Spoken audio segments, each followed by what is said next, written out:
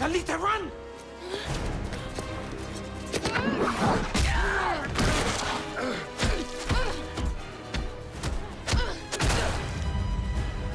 My God. Rip that flea!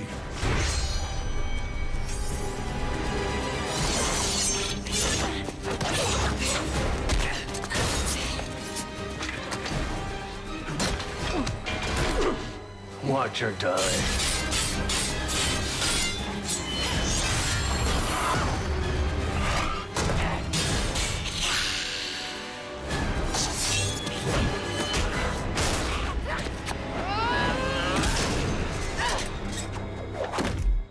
Prepárense para ver un mundo nunca visto antes pantalla con esta exclusiva de Alita Battle Angel. The action, the emotion, the grand world. It was all there. I saw it as this great female empowerment story. An incredible artist named Kishiro created Alita Battle Angel 30 years ago. Kishiro's creation is something that inspires dreams. Alita Battle Angel is about a girl who is plopped into the world not knowing who she is. What's that? Solid. And she goes on a journey of self-discovery and discovers that she's not an insignificant girl at all. She is someone quite extraordinary. Dance, little flea! It's all about this. If you can make the audience believe that that character is real in a tight close-up, and frankly, Weta are the only people that I trusted to be able to do that. I think we've been able to create a seamless blend of live action and synthetic action in one single frame. She's just realer than real. I love it. If you asked me about the timing of making Alita, it's not the technology. It was finding Rosa Salazar. Rosa Salazar is fantastic. I'm a warrior, aren't I? I loved her, and I felt like her. She was my person to look up to. It's amazing seeing Rosa's spirit, her light, come through the Alita character. When you see something like this, it's like something that looks so different than anything else. We need a movie like this right now. And I'm just an insignificant girl. Yeah, that's what they want you to think.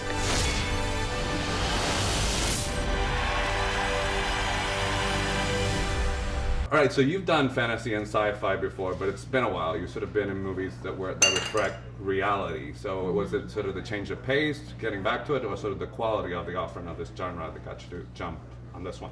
Yeah, like I like all different kinds of movies, and it's just sort of the particular movie at the particular time. I like making different kinds of movies. I like watching different kinds of movies. I thought that I was curious what James Cameron and Robert Rodriguez would do with this material, you know? And I was particularly captivated by Alita as a central character. Do you, kind of funny, because you spearheaded at Leeds and where female drove the narrative, and that seems to be like being revalued right now. So do you think that's something that's a cycle of things in the industry, or just is there no really rhyme or reason as to why it takes so long between projects with a female lead? I think there's certainly more discussion and conversation about a need for that, and more, yeah, there's been more debate about that in recent years, which is great. It's always a great time for there to be a film with that strong female at the center of it.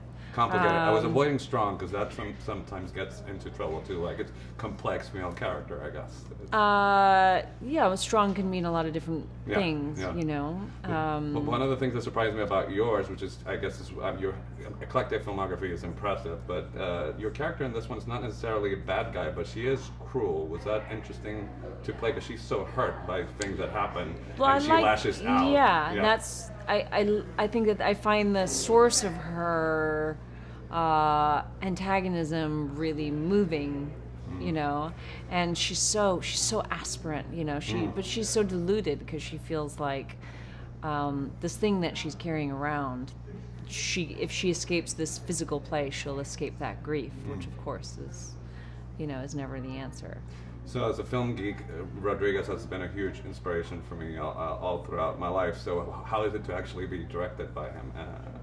He's lovely. He's was so excited about this film, and it's always wonderful to work with someone who has such enthusiasm and passion for what they're doing. And he seemed to have such joy, bring such a sense of joy the process of making the film. You mentioned that you were curious about what Cameron and Rodriguez would do with the material, and something that impressed me is that it's not a plot-driven movie. Like, there's a scene where your character gets to have a conversation with Christoph Waltz character, and your history is addressed. Was that fun to have that sort of that meat on the bone, to sort of get to play with it, this gigantic visual playground? Well, Christoph Waltz is such a great actor, in my opinion. Yeah. So it was a delight working with him. Just to be in any scene? Yeah, it was great. It was really good fun doing that. This body, it has the power I need. I feel a connection to it. I can't explain. This could be who I am. You've been given a chance to start over with a clean slate. How many of us get that chance? Why did an enemy warship respond to me? Because I knew that ship. I've been on others like it, haven't I? Haven't I? Oh, whatever you were, it's not who you are now. No. I'm a warrior, aren't I? So your list of directors that you've in your filmography is impressive. How does Robert Rodriguez measure up? How was he? Because I'm a huge fan since forever. So I was working with him. Well, measure up is not the right word. I'm not measuring. You know, Okay. First of all, I measure in centimeters anyway. How was, you wouldn't understand. How was the experience of working with him as an actor and having him direct you? Great. Look, Robert has made movies for many, many years. I'm not even sure whether he knows how many movies he's made. He has a certain style and way of shooting and way of working and way of putting it together.